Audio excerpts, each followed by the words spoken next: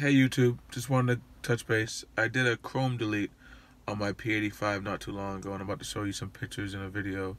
If you don't know, a chrome delete is when you remove all the chrome on the vehicle with a vinyl, a plasti dip, a paint. I chose vinyl in case I want to go back to the original look. But I have pictures and a video of the process and then some after shots. It's a couple $100 to do. Let me know what you think. Also, if you want to subscribe and like below. I haven't seen a video of a chrome delete fully in process, so enjoy the pictures and let me know what you think.